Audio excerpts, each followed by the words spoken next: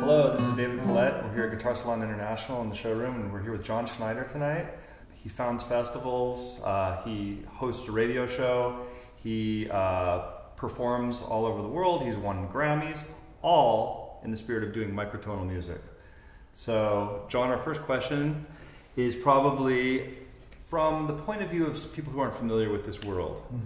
12 equally tempered notes that are equally spaced from one another. Sounds very democratic. Yeah. Kind of a fair system there. From your point of view, from the microtonal world, why is that wrong? Wrong. It's out of tune. Okay. Now, most people will hear that and say, what do you mean it's in tune? I had a piano tuner do it, or, you know, I've got my little thing that I clip on my guitar and it says I'm in tune. I'm in tune, aren't I? And the short answer is yes, because to be in tune, you have to ask another question. In what world are you in tune? Okay. If you have all of your frets, well, I'm holding not an example of that, but if your frets are all straight in a line and they keep getting close, a standard guitar, to be in tune means that most of your intervals are slightly out of tune. They've been tweaked in such a way that notes can do double duty. Explain out of tune. Yeah. When two notes are in tune, they sit well with one another. So, for example, this, that sounds nice. In tune. It turns out that what's really going on here is that the lowest string, as any guitar player knows, it vibrates in such a way that it's putting out harmonics.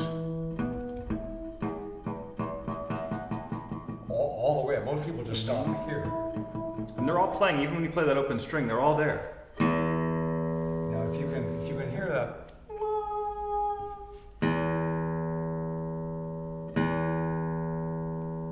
I'll isolate it.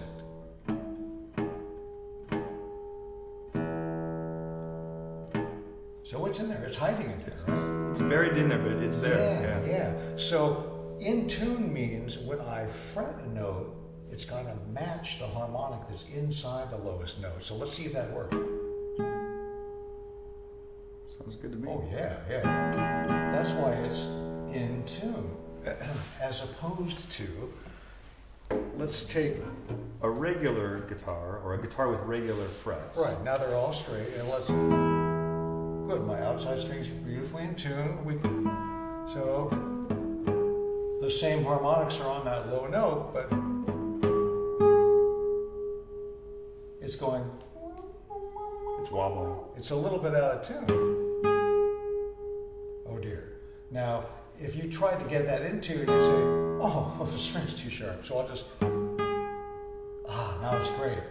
But now the strings aren't in tune with mine. Yeah, exactly. Move the problem. So in fact, it was in tune. The fretted G sharps are beautiful, but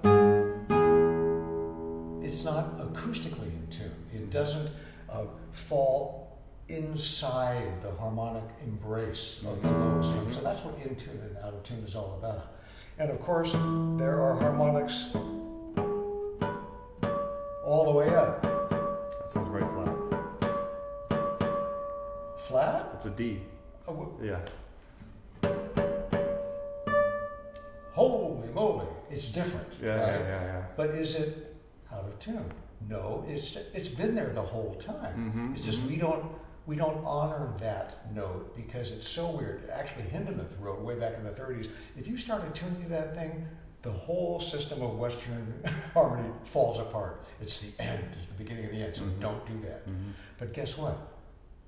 Composers have done that because it's there, right?